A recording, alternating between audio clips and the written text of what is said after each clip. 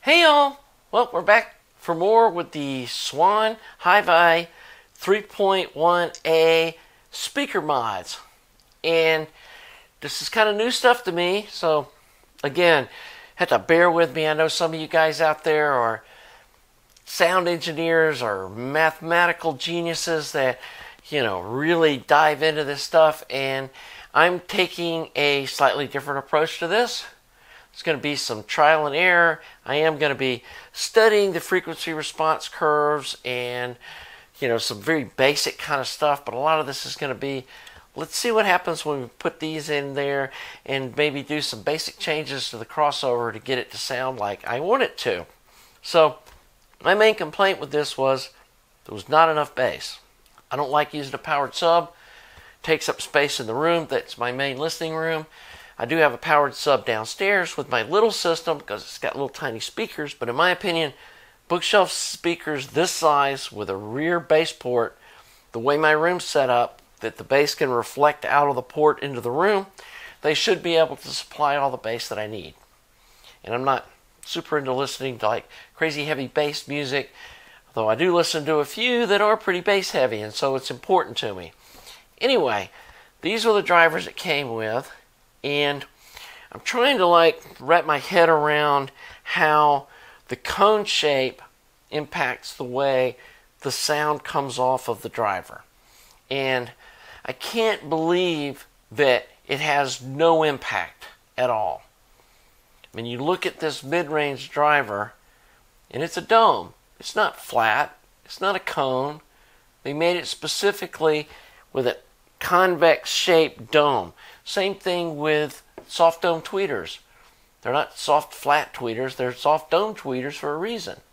And when you look at these drivers, this one has a much steeper cone angle, and then it's got this little plastic protrusion in the middle of it that doesn't move, which must be there to reflect sound waves, or they wouldn't have put it there. It doesn't need to be there. That just adds to the expense of having the little guide and it rides around this thing. They would have just put a little dust cap on it. And so clearly that's doing something, unless it's just there for aesthetics. And then like I've talked about, these two drivers, one came with this pushed in and one came with it the way it's supposed to be, convexed out.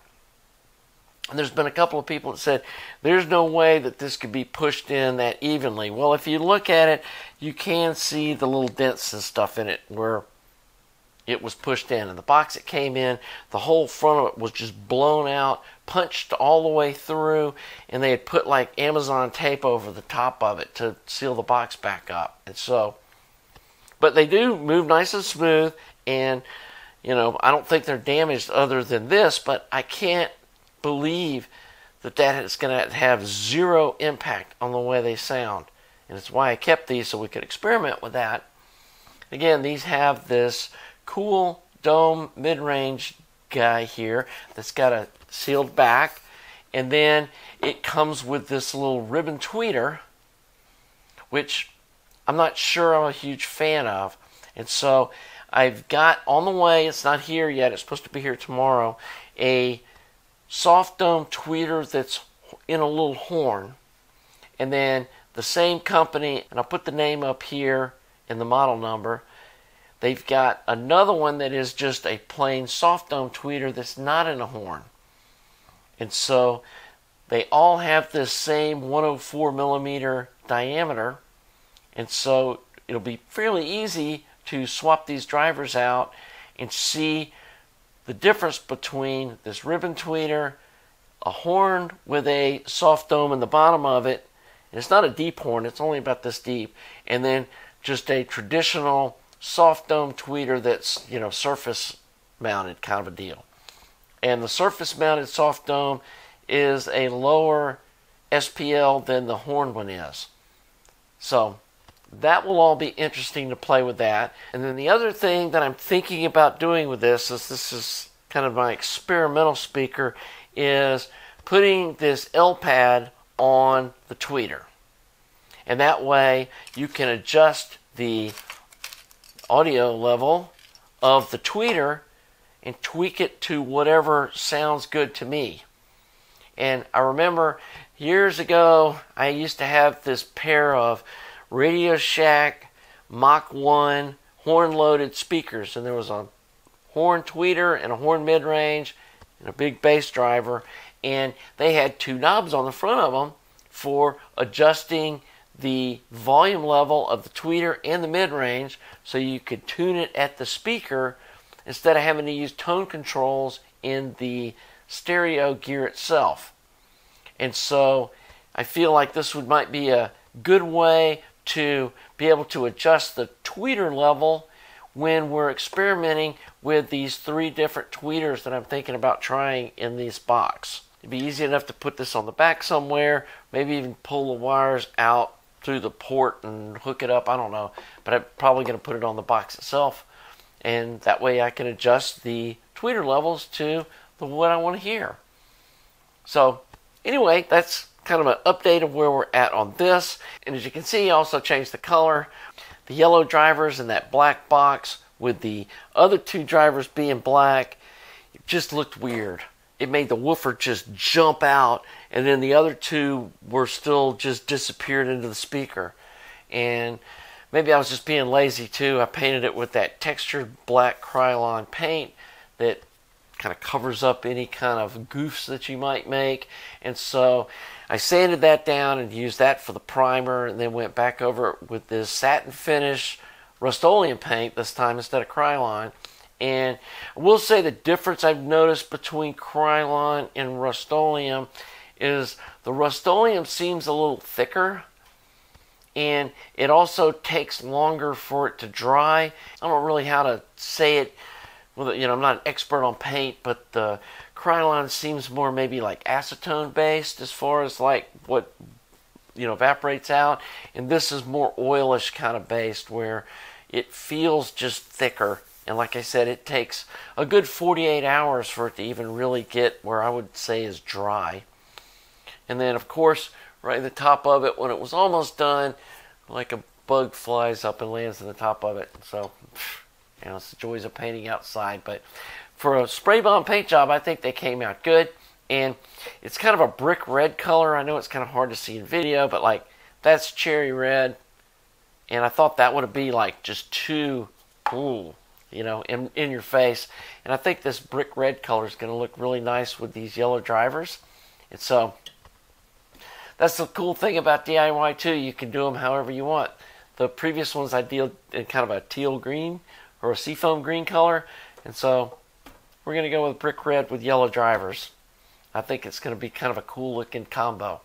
So the only other thing that I've got to mod, and I wish I'd done this before I painted it, so that I'm telling you, if you're going to be doing something like this to these speakers, do this before you paint them, because now I've got to be super careful.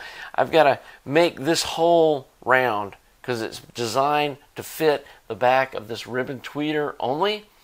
And the new tweeter is got a bigger magnet than that. It needs to be 75 millimeters hole. It's probably going to come out here close to the edge, kind of like this. I don't know if I'm going to use a saber saw with like some felt padding on the foot of it, and maybe let this paint get really good and dry, and put some masking tape on here to protect it. But I'm always scared when you pull the masking tape off. Sometimes the paint comes off with it, and so I got to figure that out. I may just put some paper over it and then use a felt pad on the bottom of my saber saw to cut that hole out bigger.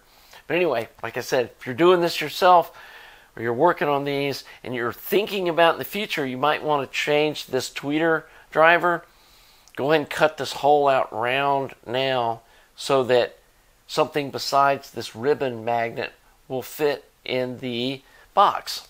So anyway, that's kind of it for the update on this. I'm going to be getting that driver in soon. Probably going to let these things cure another few days just so I don't mess up the paint before I try to cut this hole out. And then we'll be working on these guys. I did get somebody corrected me. It's not Rev, it's Root. I don't even know how you say that. REW software. And I haven't even started playing with that yet. And so I've got to kind of figure that out. If any of y'all know some good articles online to help me get started with that, if you could message me at the contact page on my website, it's down below, and point me in the right direction. YouTube flags links. I mean, if you can try to put it in, but it may block your comment. I'm not sure how all that works, but I know YouTube doesn't like external links. Anyway, probably going to start with this driver, then we're going to go with this concave driver, and then we're going to go with the convex driver. And to put these in the box, the outside hole was a little too small to fit there, so it was either grind down the outside of the speaker, which didn't seem like a good idea. So I got like a 1-inch or half-inch maybe sanding roll that would go in my Dremel tool, and then just carefully went around and opened this up. The bigger the diameter of the sanding drum, the more it's going to match this radius, and the less likely you're going to make some gouges in it. But I think I got it really nice and round, and now these just drop in. You have to use 2 gaskets behind them because this has got a thicker lip than this does, and this has got these weird little kind of grooves in them that these metal things fit down into. So it's also got 8 screw holes, so you screw 4 down, and then you put this on top, and you put the other 4 screws in, where this just has 6. So I wanted to use these little trim rings on it, and so I had to drill 2 holes here, so I had 4 holes 90 degrees apart from each other, and I'm planning on putting 4 screws to hold in the driver to the box, and then come back with this trim ring, put it on top of that with 4 more screws, and then I use my Dremel tool and then a little drill bit or big drill bit and kind of countersunk these that will fit over those Phillips head screws, so it's clamped in nice and tight. So if any of y'all are going to try to put either these or the drivers out of the 2.2A one, the 3-inch voice coil units, you're going to have to kind of modify it a little bit, but it's, hey, that's why we DIY. Well, that's what we call ourselves anyway. So anyway, that's kind of where we're headed with this little deal. Just wanted to give you a little update on this project. Probably going to be next week before I really dive into actually doing something with this, but I think this is going to turn out really cool, and I think aesthetically it's going to look really cool. I don't know, I really like this brick red color. I'm excited to get this going. So anyway, thanks again for all you viewers. Really appreciate your subs. We're probably going to be at 10K subs here in just a minute, which is really fun. Appreciate all you Patreon supporters, folks that make donations. It allows me to go out and, buy stuff like this to play around with and show you guys, hey, this is what this stuff does. So you can save money and not have to waste money buying stuff. I can say, yeah, this driver with this guy and this out of those 3 tweeters, go buy that and you'll be rocking. So anyway, till the next video, have a nice day.